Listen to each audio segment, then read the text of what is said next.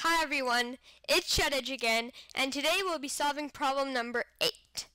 Here we have the problem.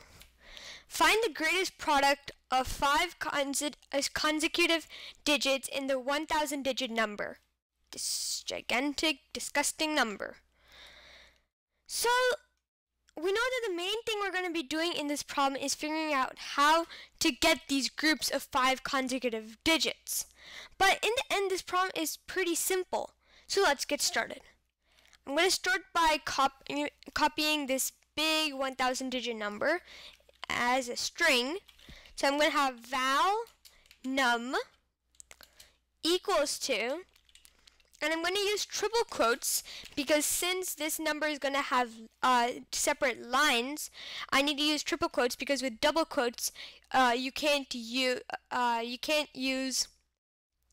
multiple lines. So I'm going to copy this.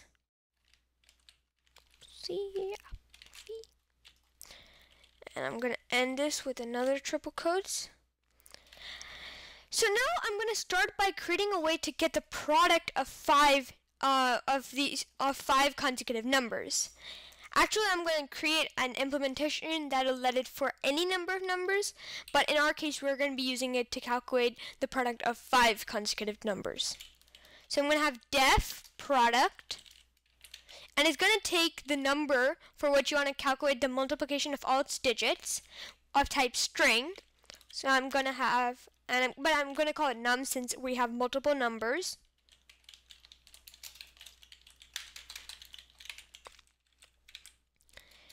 And then what it's going to equal to is, first I want to calculate all of the characters in my string. I want to calculate I want to convert them into integers. And to do this, we can think of a string as an array of characters. So arrays have many methods like map, filter, so we can use those methods to calculate all of the characters as numbers.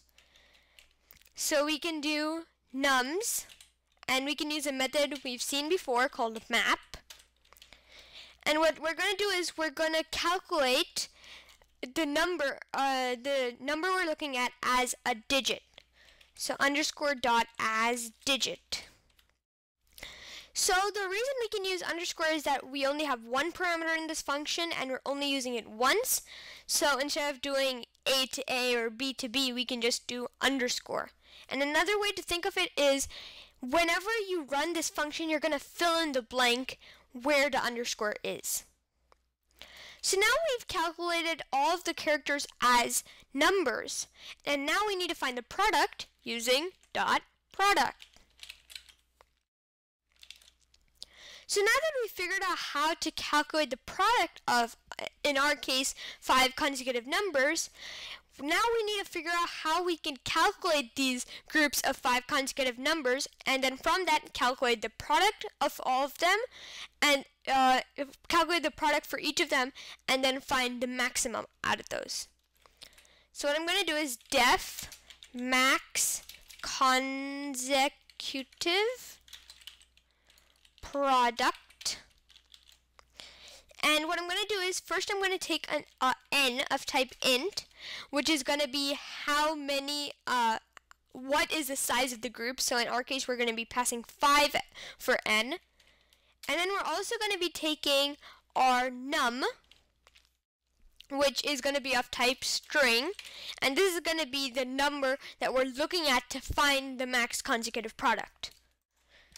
So now what we're going to do is, first, we need to calculate all of these groups of 5 numbers.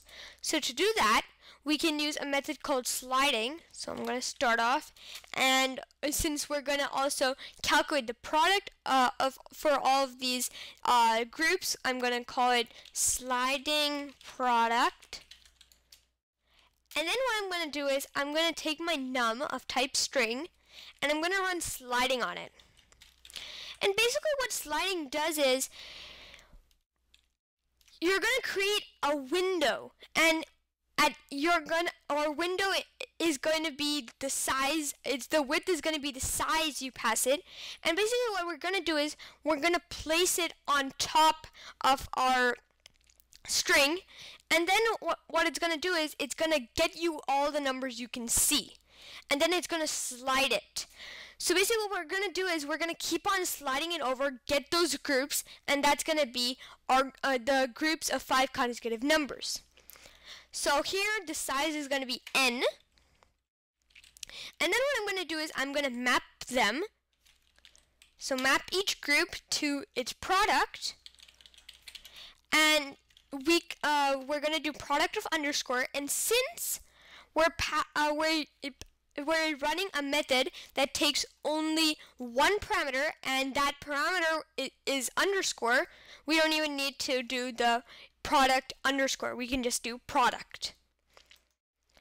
And now what we're going to do is we're going to find the maximum for sliding product by doing sliding product dot max. So now I'm going to run here. What I'm going to do is I'm going to run max consecutive product. Actually, I'll print it. So we're going to print our answer, and our answer is going to be max consecutive product. The length of our group is going to be 5, and our num is going to be num. And that's our answer. So let's run it.